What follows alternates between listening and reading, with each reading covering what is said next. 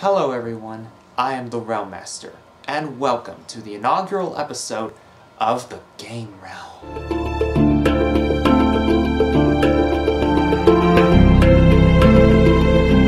Here in the Game Realm we look through the classics, the gems, and those that should be banished from existence.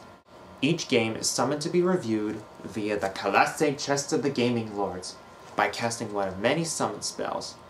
All these spells will be revealed in time.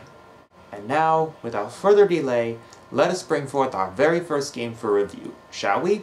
A video game to Hero Expedia that draws its basis from other forms of media!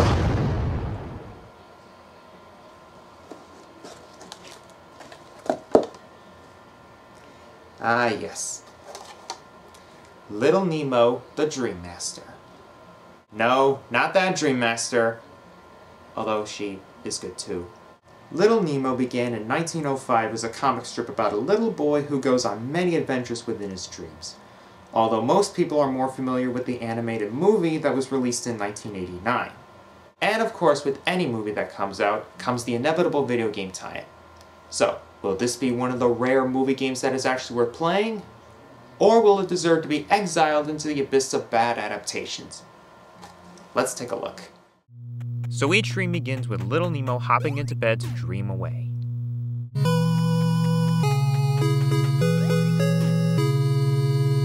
At the beginning of the first dream, you come across this green clown fellow where he tells you that you have to collect 6 keys in order to advance. Sounds simple? By the way, he says his name is Flip. Well, to tell you the truth, he does kind of look a little bit like Flip Wilson if he were seasick. So your main weapon is candy that you throw at enemies, although the only good it does is stun them. What you're actually supposed to do with it is feed it to these animals that give you some sort of special ability. You do this by feeding them 3 candies and then they fall asleep.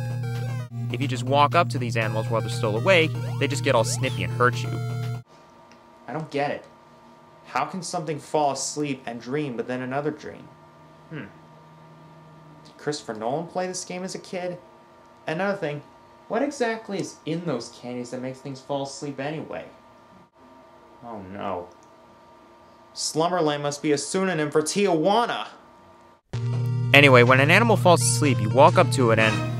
oh my god. Am I seeing this right? Am I really seeing this right?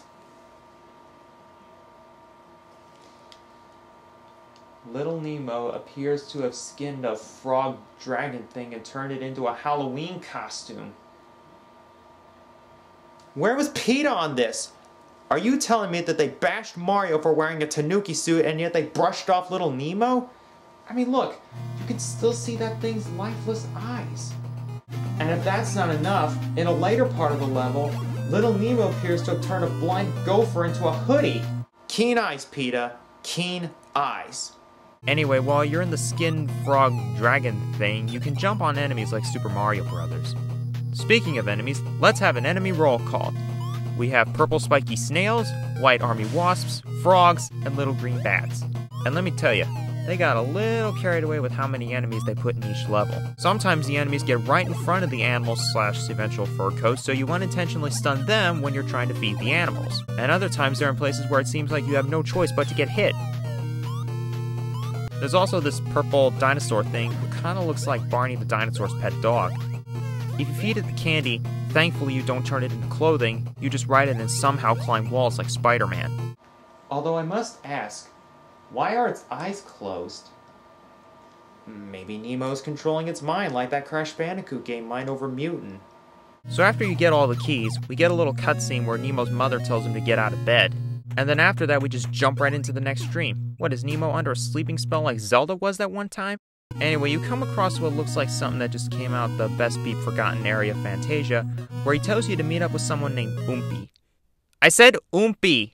Here you come across spiders, snakes who look like Master Viper from Kung Fu Panda, and hey, I didn't know Donkey Kong was in this game.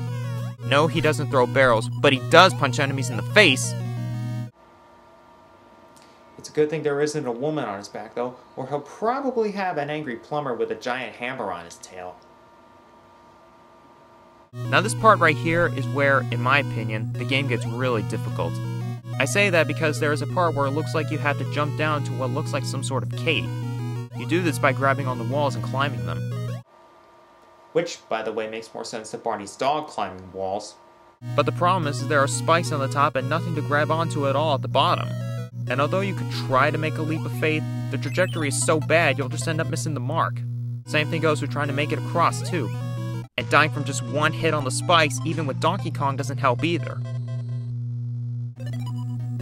Heck! Heck! Heck! I know it looks like I'm doing a real crappy job, but I'm actually trying my hardest. But no matter what I do, I just can't seem to get into this cave here. Maybe it's probably for the best to spare the Honey Nut Cheerios bee over there. So, final thoughts? I actually like this game.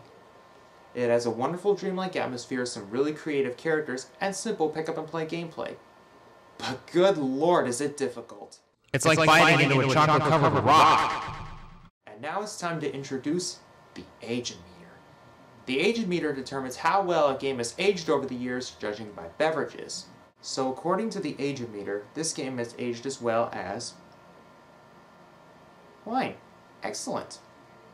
So in conclusion, this game is a dream to many, but a nightmare to PETA. I'm the Realm Master, and I'll see you all again soon here in the Game Realm.